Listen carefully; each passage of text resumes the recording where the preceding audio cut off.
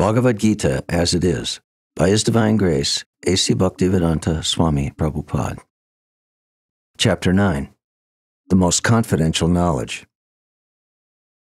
The Supreme Lord said, "My dear Arjuna, because you are never envious of me, I shall impart to you this most secret wisdom, knowing which you shall be relieved of the miseries of material existence. This knowledge is the king of education, the most secret of all secrets. It is the purest knowledge, and because it gives direct perception of the self by realization, it is the perfection of religion. It is everlasting, and it is joyfully performed.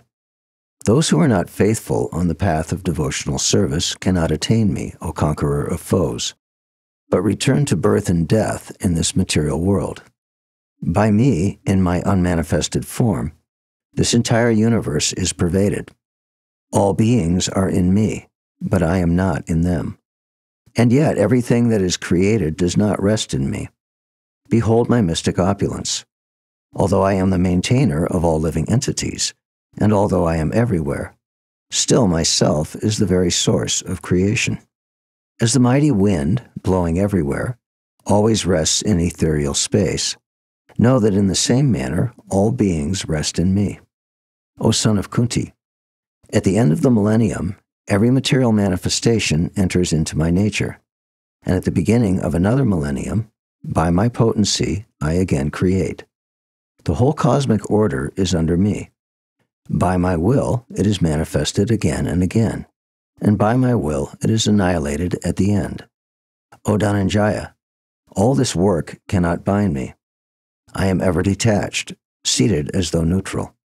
This material nature is working under my direction, O son of Kunti, and it is producing all moving and unmoving beings. By its rule, this manifestation is created and annihilated again and again. Fools deride me when I descend in the human form. They do not know my transcendental nature and my supreme dominion over all that be. Those who are thus bewildered are attracted by demonic and atheistic views. In that deluded condition, their hopes for liberation, their fruit of activities, and their culture of knowledge are all defeated. O son of Pritha, those who are not deluded, the great souls, are under the protection of the divine nature. They are fully engaged in devotional service because they know me as the Supreme Personality of Godhead, original and inexhaustible. Always chanting my glories, endeavoring with great determination, bowing down before me, these great souls perpetually worship me with devotion. Others who are engaged in the cultivation of knowledge worship the Supreme Lord as the one without a second, diverse in many, and in the universal form.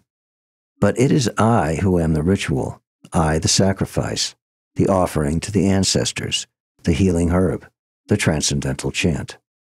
I am the butter and the fire and the offering.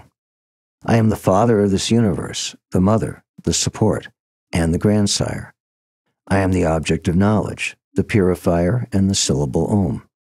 I am also the Rig, the Sama, and the Yajurvedas. I am the goal, the sustainer, the master, the witness, the abode, the refuge, and the most dear friend. I am the creation and the annihilation, the basis of everything, the resting place, and the eternal seed. O Arjuna, I control heat, the rain, and the drought. I am immortality, and I am also death personified. Both being and non-being are in me. Those who study the Vedas and drink the soma juice, seeking the heavenly planets, worship me indirectly. They take birth on the planet of Indra, where they enjoy godly delights. When they have thus enjoyed heavenly sense pleasure, they return to this mortal planet again. Thus, through the Vedic principles, they achieve only flickering happiness. But those who worship me with devotion, meditating on my transcendental form, to them I carry what they lack and preserve what they have.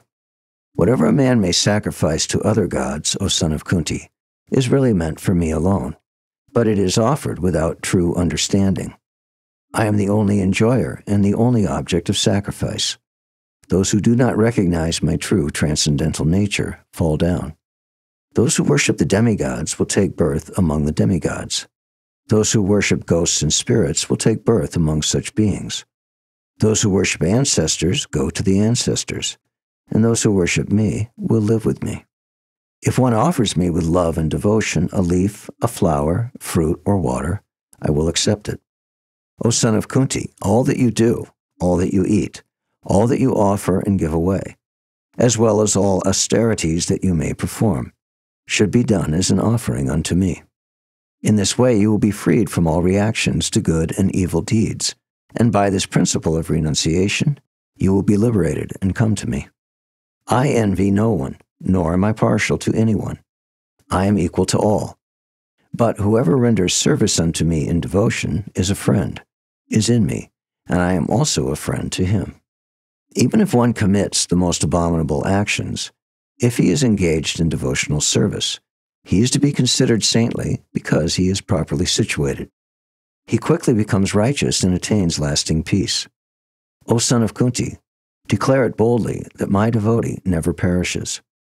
O son of Pritha, those who take shelter in me, though they be of lower birth, women, Vaishyas, the merchants, as well as the Sudras, the workers, can approach the supreme destination.